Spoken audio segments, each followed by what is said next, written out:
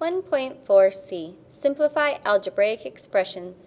Combine like terms. Sometimes it is difficult to understand the concept of like terms. Therefore, let's look at this first sentence. John has 5 cats and 3 dogs. Sue has 2 cats and 1 dog.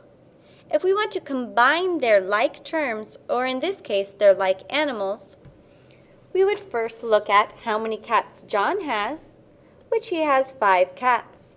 We then would look at how many cats Sue has, which is 2 cats. Together, they would therefore have 7 cats. In the second portion, we then could see that John has 3 dogs and Sue has 1 dog. Together, we would add them and see that they had a total of 4 dogs. If we think of this in the algebraic sense, we can see that terms are numbers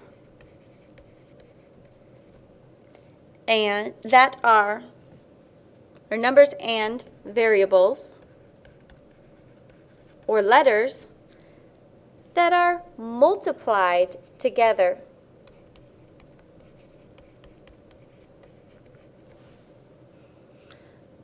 An example of this would be something like 4x.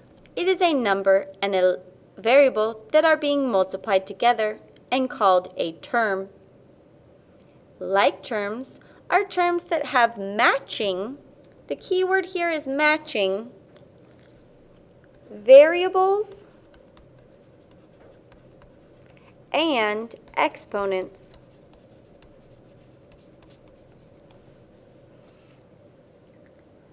Combining like terms follows the steps that you will add or combine the coefficients, or other word for a coefficient is a number from like terms.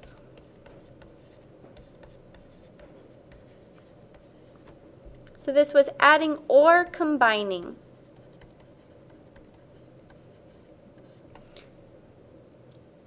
We will now look at an example of this. In example 1, we see that there are a variety of terms. In this case, there are 5 terms: 9x, 2y, negative 7x, negative 5y, and a positive 2x. We must identify how to combine the like terms. Remember, a like term must have matching variables and exponents. In example 1, you can see that none of the variables have exponents, so we must just focus on them having matching variables or letters. If we highlight in yellow all of those that have x's, we would have 9x, negative 7x, and a positive 2x. Those that have y's are positive 2y and a negative 5y. We now add or combine those terms that have similar letters or variables. This means we would do 9x minus 7y plus 2y.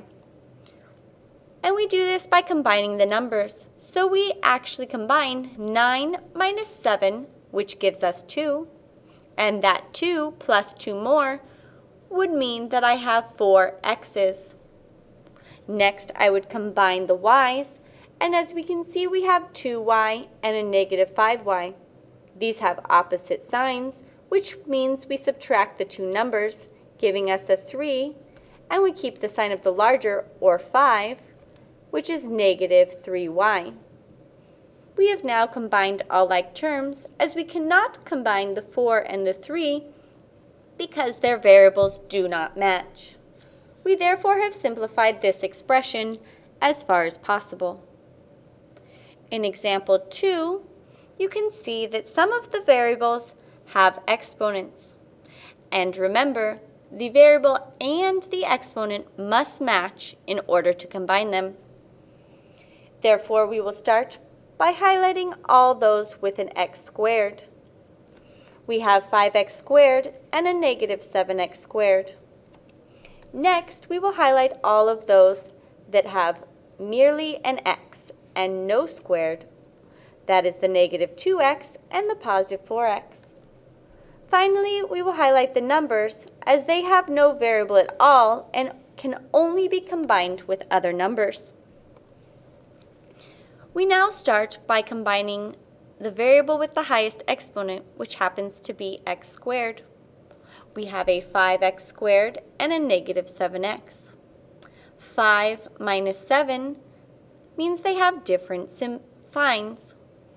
This means we subtract and we get a 2. We keep the sign of the larger, which was negative, and we write their variable with their exponent. Next, we go to the green or the x terms. We have a negative 2 and a positive 4, which are different signs. We therefore subtract, giving us a 2x. The sign on the 2x is positive because the 4 is the larger number, and it is positive. Finally, we combine the numbers. These two are both opposite signs once again.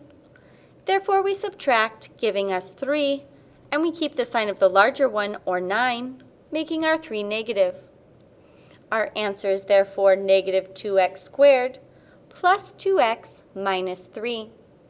This cannot be combined further as none of these terms contains a variable and exponent that matches. The key to combining like terms is making sure that variables and exponents match, and then you are allowed to combine their coefficients or numbers together. Sometimes it is helpful to highlight or circle or in some way label those that match so that it is easily identifiable in a long list such as in example 2.